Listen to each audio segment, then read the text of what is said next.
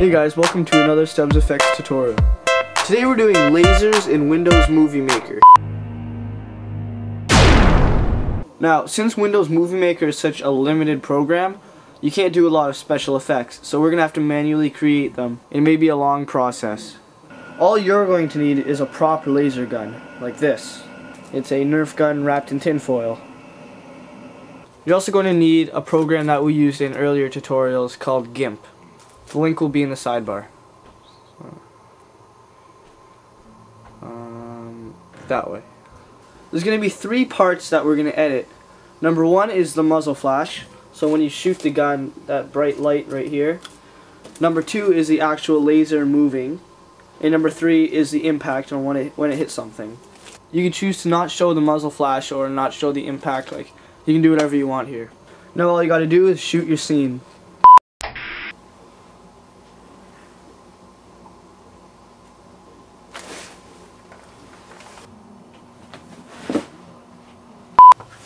Alright, let's get into editing. Okay, first thing you want to do is import your video into the timeline of Windows Movie Maker and find the spot where your character is about to shoot the gun, just like right here. We need 3 parts. We need the muzzle flash, which will be here, the laser part where the laser is going to come across and hit them, and then we need the impact, and go right before your character is about to shoot. So right here it would be. And go Tools, Take Picture from Preview. Now we're going to skip ahead to where our friend here is about to be shot. I'm going to start here. Tools, Take Picture from Preview, Save. Next frame.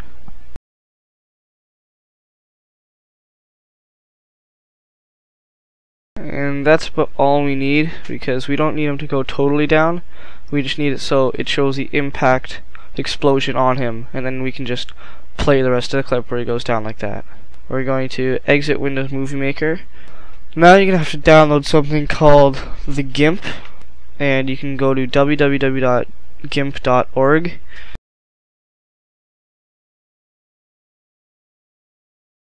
Next thing you want to do is File, Open. Now you got to find all of those pictures that you just took from Windows Movie Maker and open them all up. If your computer can't handle opening them all up at the same time, then just do a few at a time. Now we need to open a few more things. Number 1, if you download the link in the description, I provide a laser pack for you, and this has the impact images. It has the different colors of lasers that you can use, so you don't have to make the lasers from scratch. I provide you a muzzle flash and sounds for your laser. Open up the muzzle flash. As you see, there's already transparency on it. We want this one. So now take the one where your character is about to shoot, and what you want to do is take the rectangle select tool and select around the star-shaped muzzle flash. Control C for copy, and now paste it on right here. And there we go. So you can move it around by just dragging it, and if you use the scale tool, you can go like this. You can size it up a little bit. So you click scale. You see here there's black lines, and it's going over the black lines. What I do is take the rectangle select tool, just go over one black line like this, and then click paintbrush tool. Make sure this is black right here, so we'll go all the way to black, and make this brush right here, the circle brush, as big as it can go, and just go over it like that. You can also do that with the bottom. And there you go. I would want to make this a little brighter, the scene, because it's a muzzle flash. So you go Colors, Brightness, Contrast, and just bring that brightness up like that. And as you see again, the bars turned a little gray, so I'm going to go over that again. And there we go, we have our muzzle flash. So we're going to save that. File, save. And I'd do quality 100%. Next thing we want to open is the laser that we want and the impacts. And you can see how there's 4 impact images.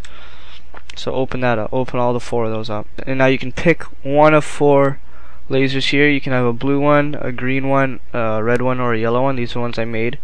I guess I'll go with yellow. And the first thing we want to do, we got to find our first frame. Select this with the rectangle tool. Control C for copy. Control V for paste. Now it's on here. So now take the scale tool and scale it to however you want.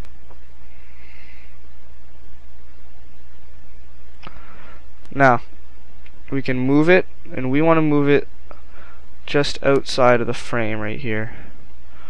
And before we paste this down, I would copy it, so Control C, so just so we don't have to keep scaling this image a million times. So Control C, and then click anywhere else off the screen to paste that down. So save.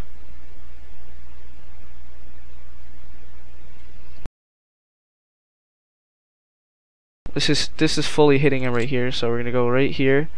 We're gonna paste it down. This is the last laser that we're gonna use, so exit this laser, don't save. And now you want to find impact 1, which is this one. And you're gonna rectangle select tool, copy, and paste. And you're gonna move it to right where the laser hits your character, so right here. Save it, and now bring up impact _2, so it'll be the second impact frame. Control C for copy, and Control V for paste, and we'll paste it right on him like that. And there we go. Now we have another hit. Save it, and do this all the way through.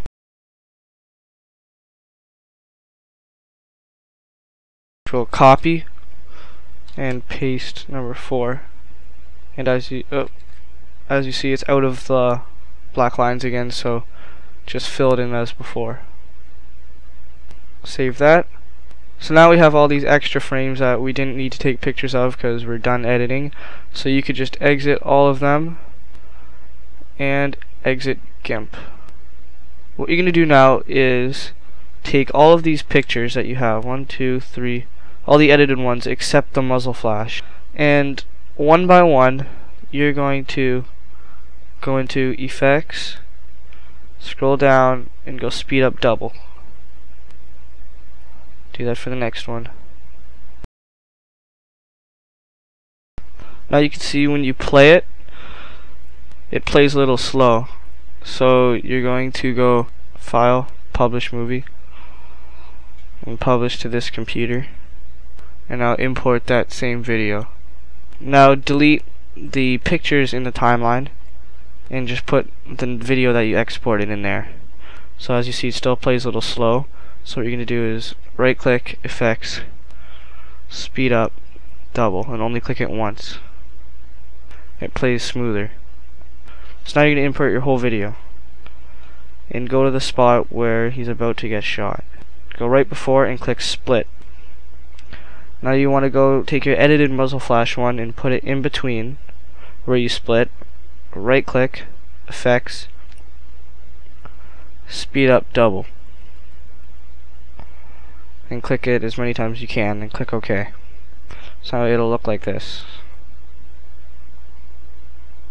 You need to put the video at the beginning right after the muzzle flash. So here, here. But now you see how this video starts over, so you're gonna have to trim it to about here. Trim to about when the other clip ends. Now all you gotta do is add sound effects from the link I gave you. Add some more touch-up effects and you are done with the video.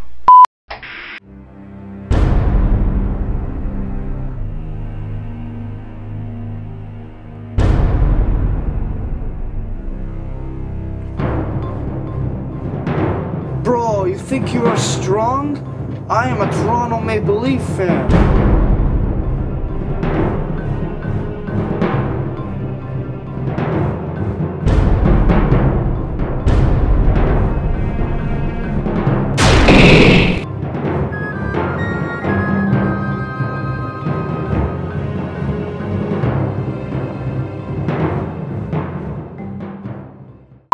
Alright guys, that's it for today's episode of Stubbs Effects Tutorials. I'll see you next time.